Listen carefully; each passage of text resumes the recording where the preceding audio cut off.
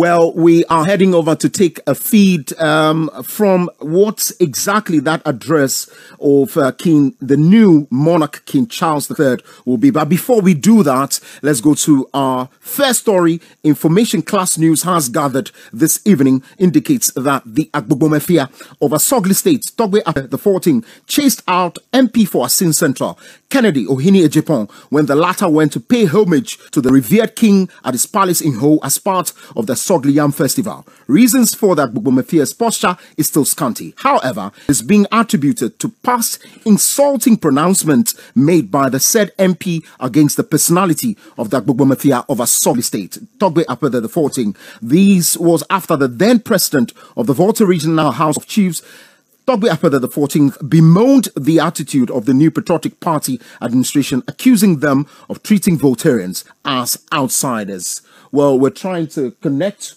with the Asafofia Chiami Jade of Bankwe in the Asogli State for more on this particular event that took place, we understand, a while ago. The videos are also on our social media platform. You can get to watch that. But of course, Asafofia Chiami Jade of Bankwe is on the line. Good evening. Good evening, can you hear me? Right. Good evening. Can you confirm that it truly, Togbe Afede the 14th, can you hear me? 1 minute for me. Yeah, I am here. I can hear you. Very well. Please, can you confirm to our listeners and to the public that Togbe Afede indeed chased out the MP for Asin Central, Kennedy Ohini Agyapong? What can I say? We are still enjoying the good times here in Bankwe. The Yam Festival is on and everything is going on well. We have not even, we are not done with today's program yet. However, I'm receiving several calls from several cortexes talking about social media speculations that Togbe Afede has sacked Kennedy Agyapong and all that. I don't know what to say. He hasn't given me permission to speak on his behalf, but I'm not sure the way it's being couched is how he's speculating. But I can only say that he came here though. But then it's just that we had a very tall list of representations and representatives from other groups. I see. Trying to explain what exactly happened. But before you go on, Togbe, I just want you to know that we have videos as well of that one, particularly on our stage. So let's hear you. See, I am delighted that you called me. We are still in procession with Togbe Afede. Okay. Today we've had a lot of visitors coming in all over from all companies, all institutions, corporate organizations that are resident in Ho, and chiefs from other places have also visited us. We had a lot of time today with ourselves. And so I want to say I thank everybody who tried as much as possible to be here to celebrate with us. Tomorrow is the grand ceremony. We wish that all will be here to grace the occasion for us. Going forward on the matter, when he came, I received him, actually. I received Honorable Kennedy Agyapong to go and greet the chiefs. And then we found a place for him to sit. And then we got them water and others. And so I was the one who was prompted to tell the MC that he has another program at UPSA at 5. And that if we could keep him so that he will be announced and then his donations and gifts will be received before he goes away, that will be fine. So I also say I'll take the matter to the seniors or the people who are on the high table. So we told them, and the organizers were like, every other person who came to the program was equally important, or is equally important. You understand me? And that people have been sitting, organizations have been sitting since morning. Some like Bank of Ghana, some like Ghana Commercial Bank, prisons, 66 Artillery Regiment, and other institutions, which it has not gotten to their turn. And so if we should just keep him, which on normal grounds will not spoil anything, but thinking that other people will be offended by the fact that they gave favoritism to him will not be proper. The Asafo or Esamfo or all the drumming and dancing groups were with him. In fact, the municipality. Asafo Fiachiami, can you hear me, Togbe? So what it means is that what I get is that you are being diplomatic with the issue. I want to know whether or not. No, because I sat there throughout. Yes. What happened last minute was that he was not gotten to his pen, but they realized that they were getting late, so they decided to just move away. Okay? So I'm saying that. Is it true or not that Togbe had turned away the MP? No, yeah, he was not turned away. Is it true that he was chased out? Not turned away. Togbe just said that he didn't even say anything. Togbe waited.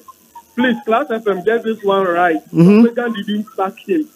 Togbe allowed him so that he could get to his tent. We saw that where were the drinks and the things packed? Why was it packed from the palace outside? He was not packed, so I beg you. No, the packed. Why were the drinks, the gifts he brought? No, they packed them away because they realized we were delaying them. So they decided to walk away with their drinks and all that. You see? So because all the people who came, the institutions, they presented it themselves, like one-on-one. So, Asafo Fiachiami, what you are saying is that I brought a drink, I brought some gifts to a chief, a revered king like Togbe, only for me to ask for time. I was not giving. I pack away my gift. That's enough disrespect even to the throne, is it not? Oh, we didn't send him away. You see, that is what we are not getting right, though. We didn't send him away. We wanted to see. Look at the time we are finishing. I brought an institution called Confucius Institute. When they got here, we were the last people to announce ourselves, and we could only present even 2 bottles of schnapps. So it was not that they sacked him. I see. I see. We're grateful for your time. Well, we'll allow the public to go back to our Facebook live stream, Class 91.3 FM, and all the images and the videos we have, and they could go watch. Thank you very much. Well, it's a bit scanty in terms of what exactly the issues are, but what we learned is, or what we can say is that if you recall, the firebrand MP has been on some trajectory of pouring out some insulting pronouncements on the revered king. I do say it's in the studio. We're trying to connect with the Asafo Fiachiami and we cannot get him. What do you make of this particular one? If the reports you are picking, it's confirmed that's true, it will be a very huge posture, one that sends clear signals from the Asogli state regarding that particular situation. But of course, it would also raise questions about some of our politicians and of course the statements they often make, which then it turns out to be swept to the back burner whenever they want to go onto the public platforms and push in a phase of more or less reconciliation.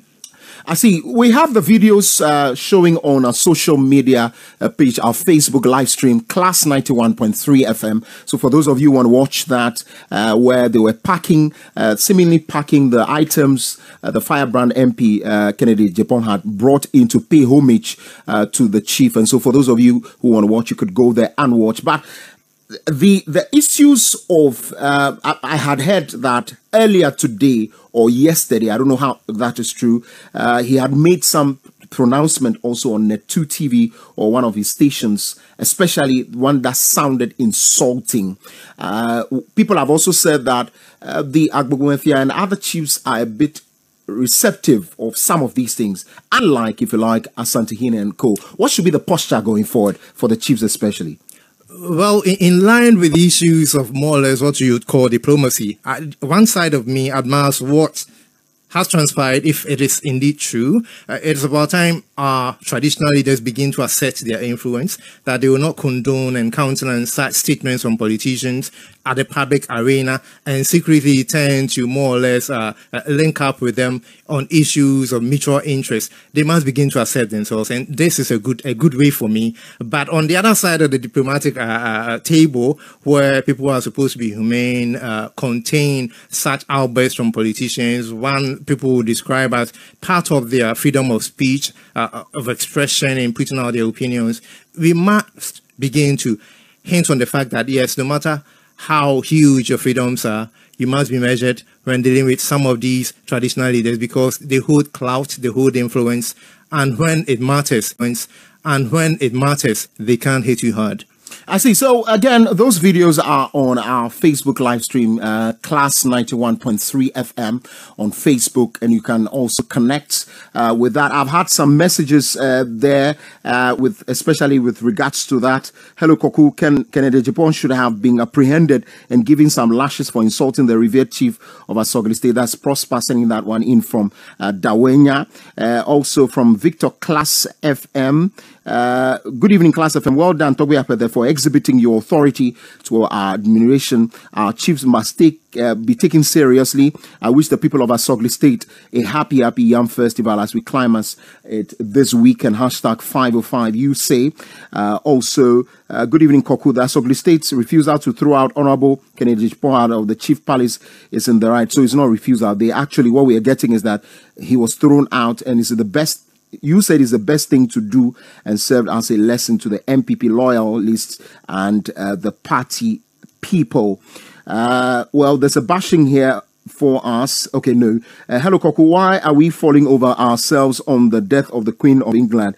Ghana has been plunged into an economic crisis, and here we are talking about the death of someone. PM Don Pram sends that particular one in. Well, we are not falling over the death. Indeed, we are part of Commonwealth nations. We competed in the Commonwealth Games, and so we cannot also pretend